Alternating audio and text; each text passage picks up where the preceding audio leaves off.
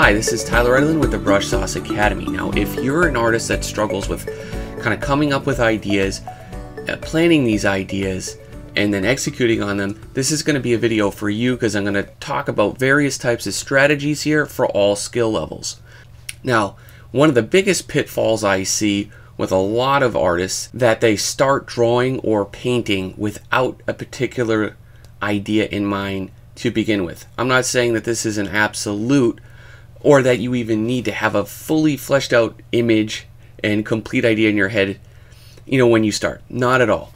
But just have part of it, because if you have part of an idea, that'll enable you to thumbnail it. And thumbnails are great because they can guide your moment-to-moment decision making through the beginning of the painting all the way to the very end. And they're great for character designs, they're great for coming up with different environmental compositions, to prop designs.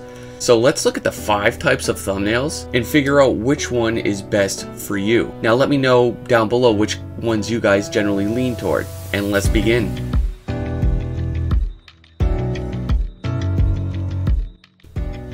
So the first and easiest approach is just using line art. It's a linear method of just breaking down your shapes and elements. The human eye naturally follows different pathways. We like to look at things and just follow them.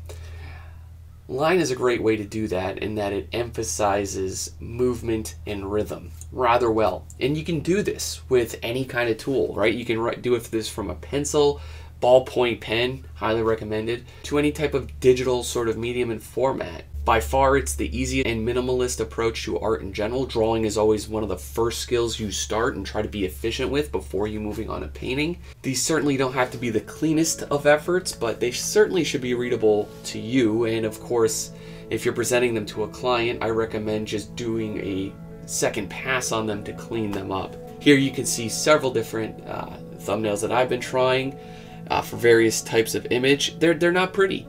They're not supposed to, but in this case they were all for me, so I can understand them, and their final images kind of turned out all right, and they all started with this very simple process here. Now the second of these approaches is value. It's not too much harder than using just line, but it is a little bit harder because you're factoring in a whole other facet, and that's whether how dark or light a line is, or a mark, and this mark is going to be making essentially shapes. So I recommend for thumbnailing using value to emphasize shapes that are light and dark and that play off each other compositionally.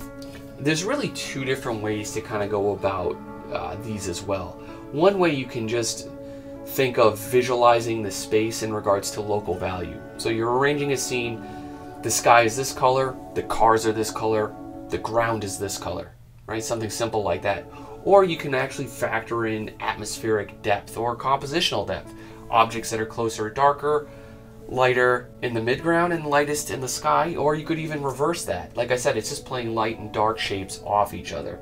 So this really, at its core, doesn't factor in light or shadow, but just more so tonal range. The relative darkness or lightness of a shape to what's around it. I love it actually. It's simple, it's direct, you don't have to master lighting to do these, and it's a great way of showing how individuals relate to each other.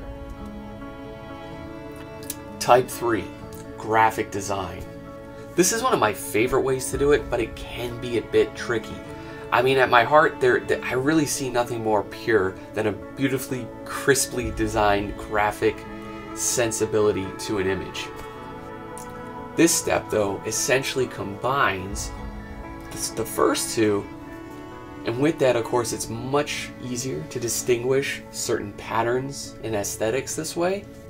So think of your goal, if you're doing this approach, just to use one value to start, make bold graphic marks to abstractly and simply represent your idea.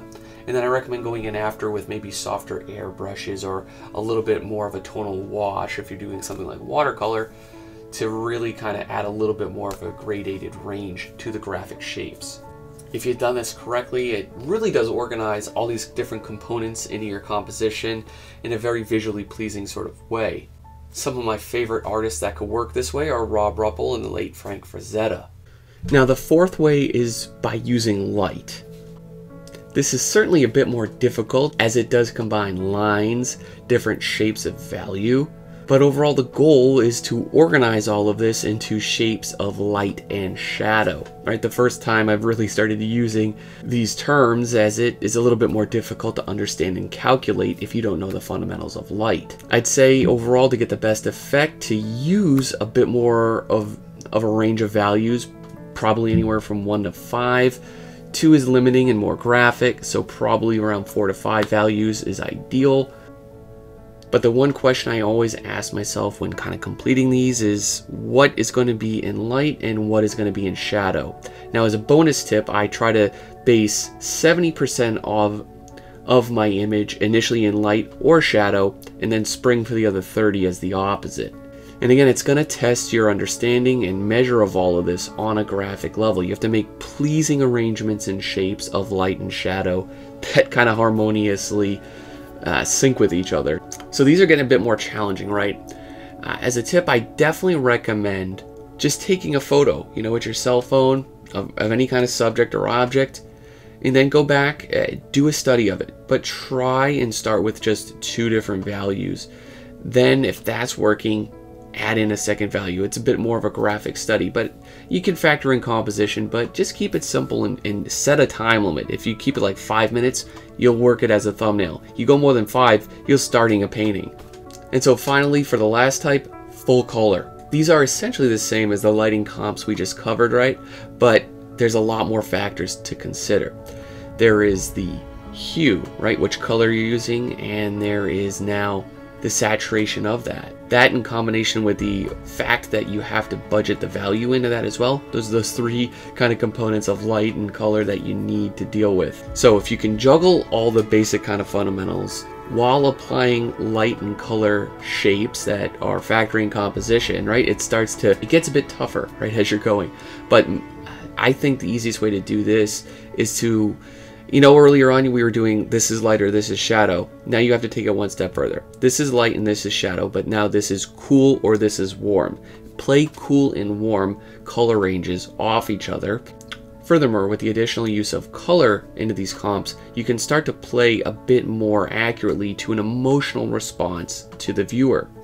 These responses will be derived from the color, as different colors can start to have certain subjective meanings. Some colors are happy, some are more calming, some are more aggressive, some reflect angriness, right? So try to think of what colors can play into your composition and you'll be on your way. I can't say it enough. I do think you'll benefit more so than not for just thumbnailing out every idea you have, big and small. But with that said, don't feel like you have to stay within the margin of that thumbnail. Feel free to let other parts of it change and evolve, and certainly be open to new ideas that will happen along the way. Your thumbnails are going to keep getting better as you improve with your skill set as an artist, but in turn they're really going to help you be a better designer as well. Hey guys, so thank you for watching. Let me know below, what is your favorite approach to thumbnailing? I leaned just into values for years. Now I'm back more toward line to do most things, but I do dabble in straight to color quite frequently as well. So I'm constantly changing things up. And as always, I have links below for everything, including my online services, the Patreons, and all my social medias. I post regularly on Instagram. Take care, guys.